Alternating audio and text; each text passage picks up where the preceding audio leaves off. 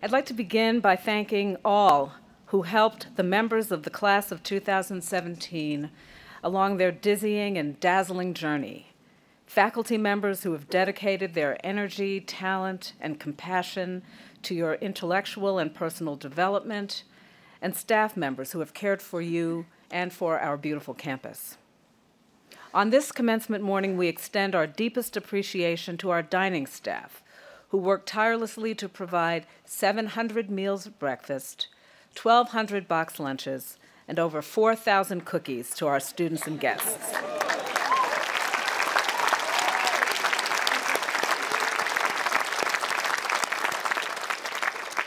We thank the grounds and maintenance crews who set up over 2,500 chairs and installed this roof over our bucolic setting, as well as countless other setups and breakdowns over the course of this weekend.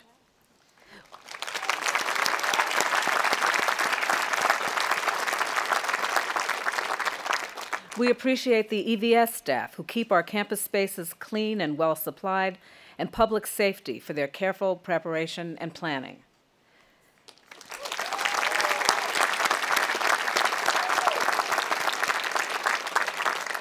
We are blessed by the wonderful musicians led by the amazing John Alston.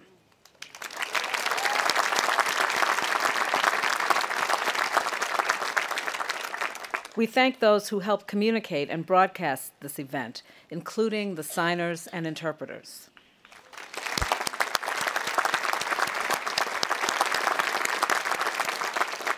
And finally, thank you to the ushers from the offices of the Dean, Admissions, Facilities, and Advancement.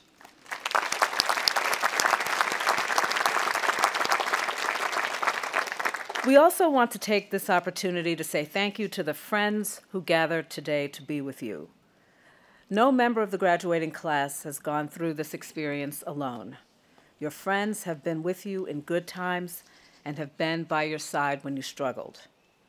You will go on to make other friends, but if you are like many other Swarthmore alumni, the friendships you've made here will last your lifetime.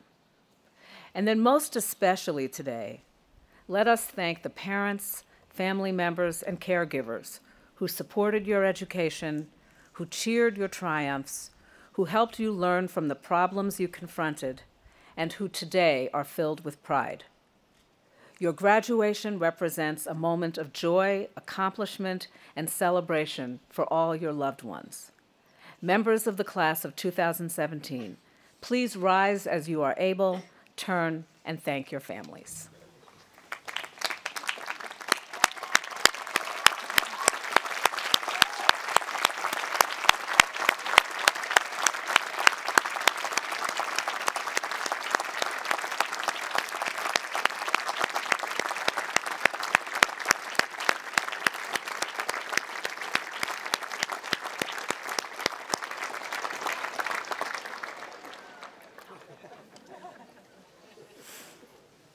I ask our entire community, most especially students, faculty, and staff, to recognize with profound acknowledgement of their service the faculty who retire this year: Peter Collings, Professor of Physics, Michael Cothran, Professor of Art, and Steve Moore, Professor of Mathematics.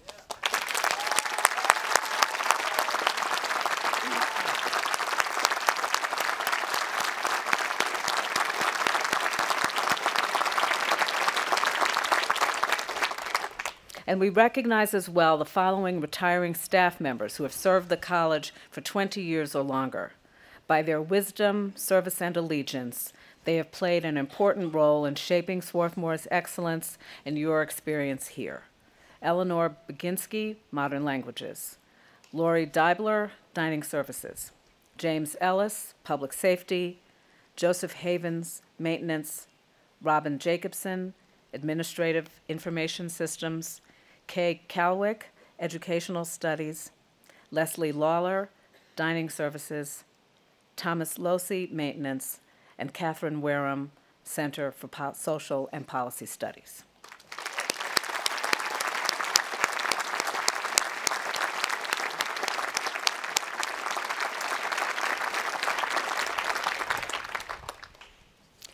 A couple of weeks ago, I attended a performance of Shakespeare's Romeo and Juliet.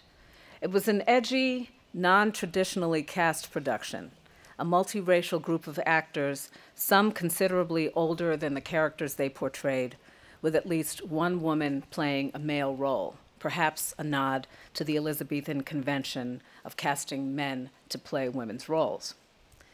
This production had a punk, futuristic aesthetic and made inventive use of costumes, sound, and light.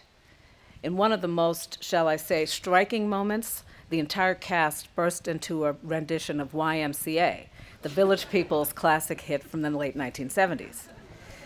Now, with its irreverence and iconoclasm, this production was clearly designed to bring Shakespeare to new audiences. As a more seasoned audience member, I admit that at first I felt somewhat estranged from the production and distracted by the spectacle. But as the evening unfolded, the pressure of family rivalry, honor, and power bore down on the star-crossed lovers, and miscommunication and passion propelled them to the inevitable ending. All of the apparatus fell by the wayside. By the end of the evening, I was riveted by the intensity of the performances and the evocative power of the language. Like so many of the audience members around me, I struggled to hold back tears. And then a few nights later, I attended a spring concert by the Chester Children's Chorus.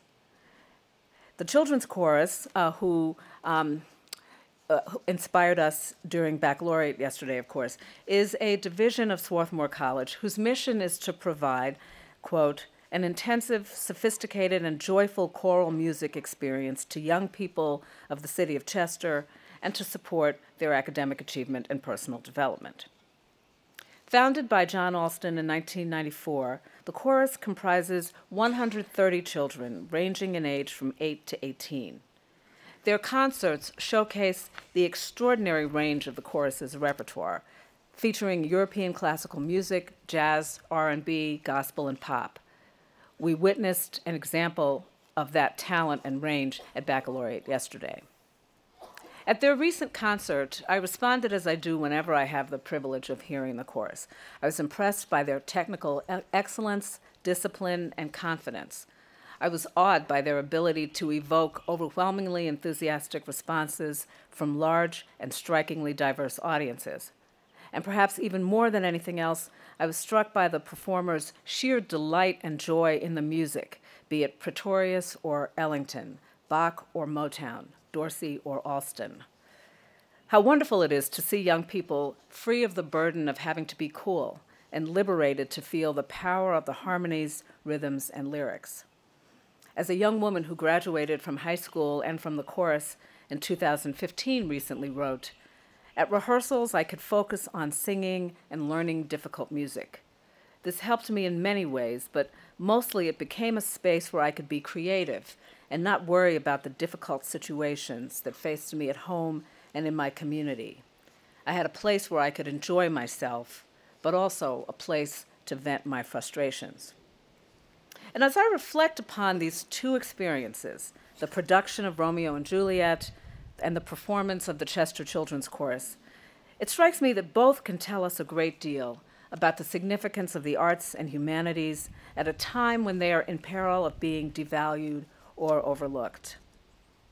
The production of Romeo and Juliet, however wrapped it might have been in the pyrotechnics of postmodern theater, nevertheless still speaks to audiences of all ages 420 years after it was first published. Shakespeare's plays endure because of their ability to capture the complexity of human emotion and the depth of the human spirit. His evocative language transcends cultural and linguistic differences. At the chorus concert, I was moved by the young students' visible connection with the music, be it classical, modern, or pop. They give themselves over to the music with abandon. For those 2 hours, I found myself caught up in the power of the music to communicate deeply felt emotions, binding the singers to each other and to their audience. We find ourselves at a moment when liberal arts institutions often are asked to justify their existence. We are frequently asked to assess our value in practical terms. How much money do our alumni earn?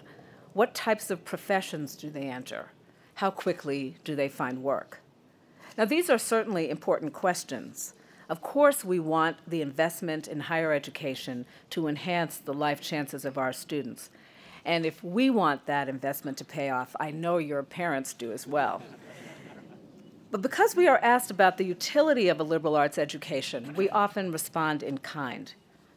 We say, for example, that unlike many other educational systems around the world that equate teaching and learning with rote memorization and the regurgitation of ideas, institutions like Swarthmore prepare students to think critically and analytically, to communicate their ideas persuasively, to work in collaboration with others, and to engage civilly and productively with ideas with which they might differ.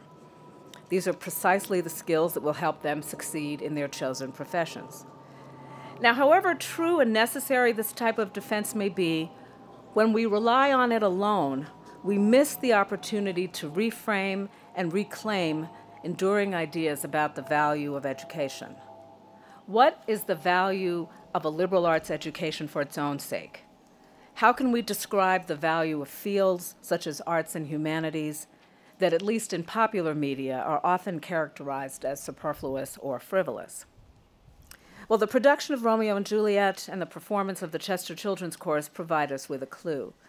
Both the production and the performance enrich our understanding of human experience by helping us understand the emotions, conflicts, passions, and ideas that transcend historical, cultural, and geographical distances and differences.